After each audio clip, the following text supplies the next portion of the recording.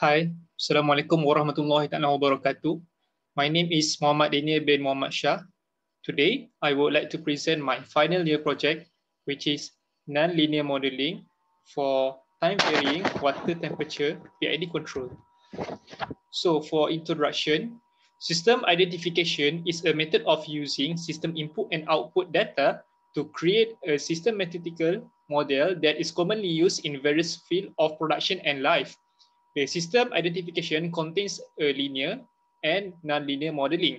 Nonlinear models can present much better approximation than linear models, since it can capable of characterize systemic behaviors over the entire operational spectrum. Relative contrasted linear models that estimate the structure across a specific operating point.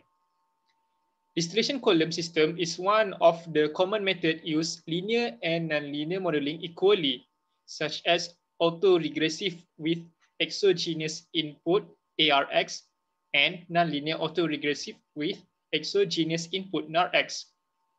There are several controllers have been implemented for distillation column, such as dynamic matrix control or DMC, predictive functional model, predictive functional control, PFC, globally linearizing control, GLC, and model predictive control, MPC.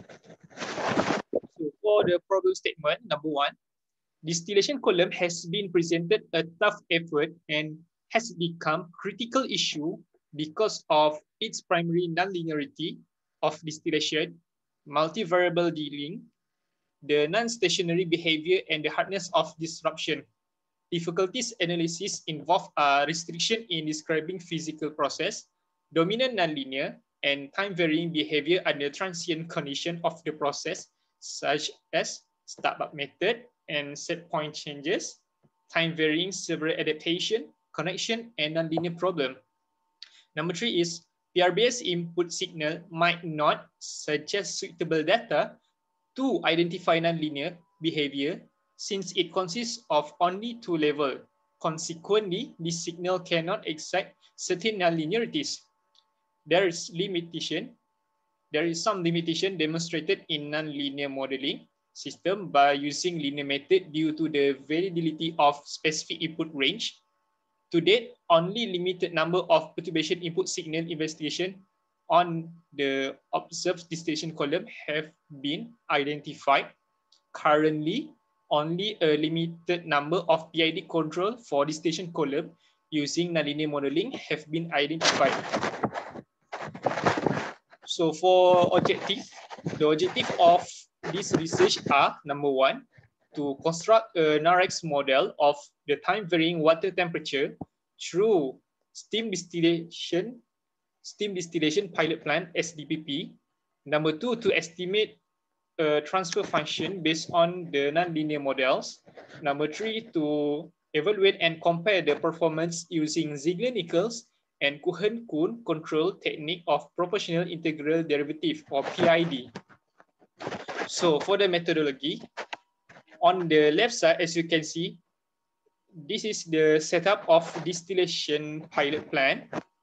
So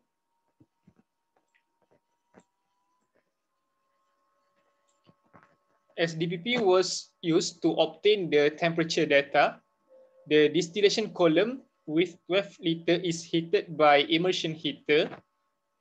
It produces steam that will pass through the plant material for essential oil preservation.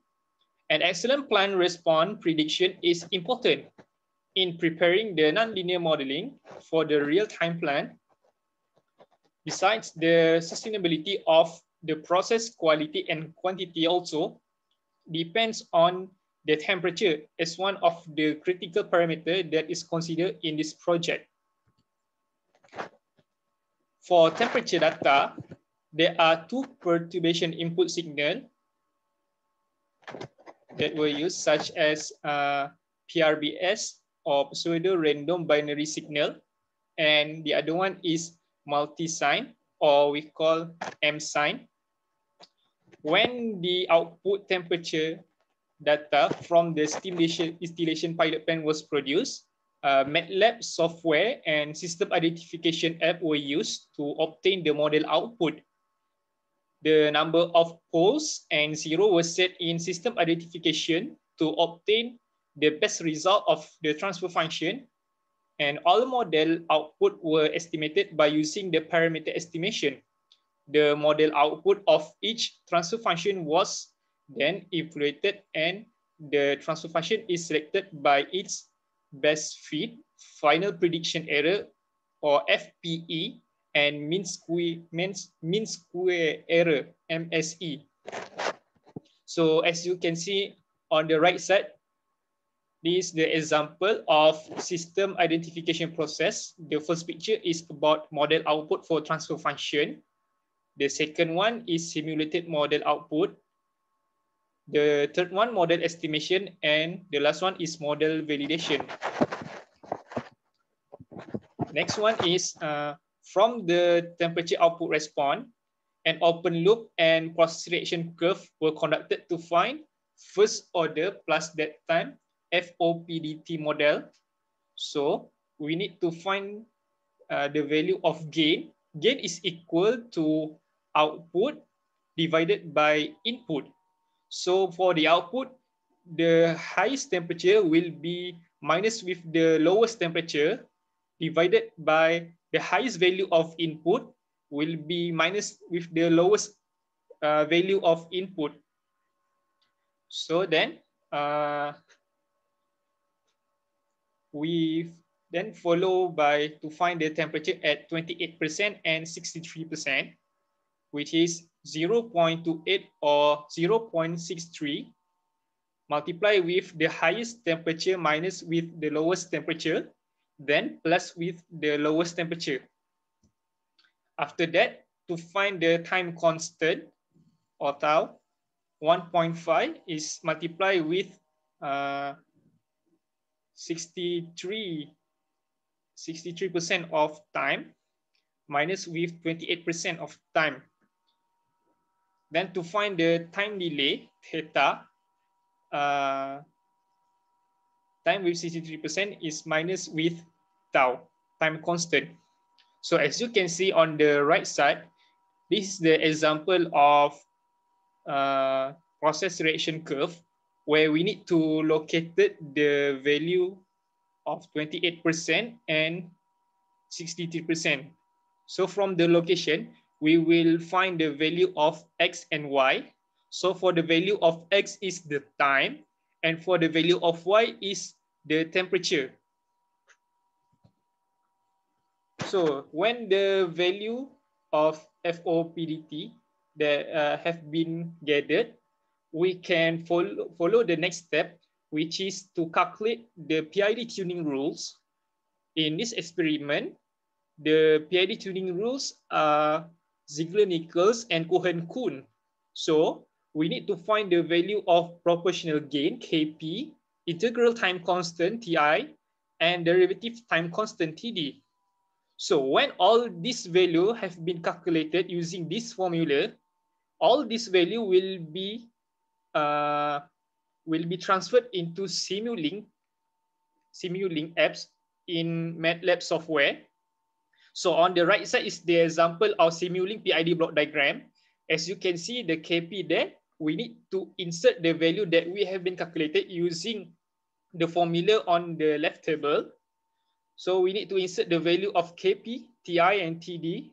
Then you can see the rectangle box there. There is the transfer function that we obtain by using system identification.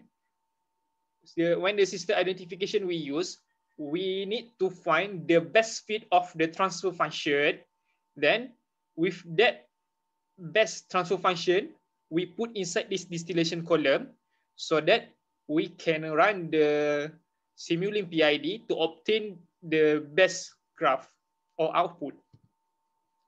So this is the result for FIT, FPE, and MSE for input, PRBS, and multi-sign. So as you can see, both input use 3 probability band. which is 0.1, 0.5, and 0.8. So let's begin with PRBS input.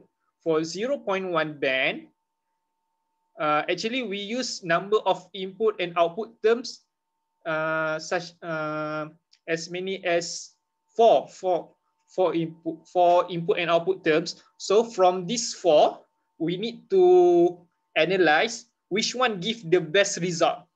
So for the 0.1, the best result for number of input and output terms goes to number 1 because it gives the best value of in terms of fitness, FPE, and MSE. For 0.5, the best number of input and output terms is number 3. So for the last one, for the PRBS input, 0.8, the best number of input and output terms is number 2 because it gives the best value of fitness, FPE, and MSE.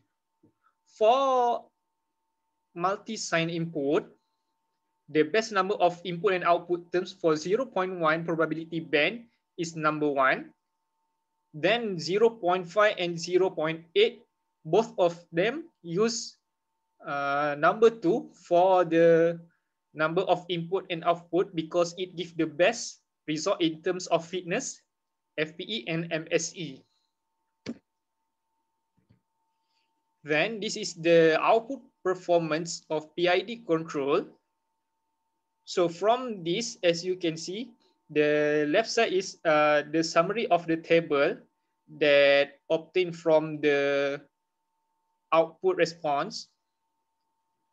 So the value of time rise or TR and time set or settling time TS in Ziegler-Nichols PID tuning produce faster response compared to Cohen-Kuhn PID tuning for band 0.5 and 0.8, but slower response for band 0.1.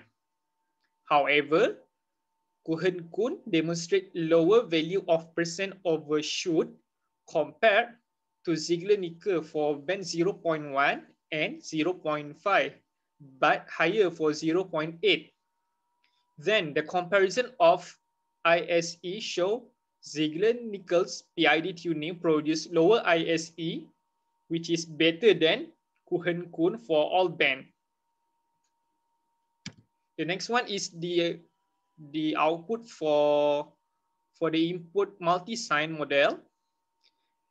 As you can see, the summary of the result is tabulated on the left table and the output is on the right picture. So from band 0.1 and 0.8, Cohen-Kuhn recorded lower time rise, settling time, percent overshoot, and ISE compared to Ziegler-Nichols.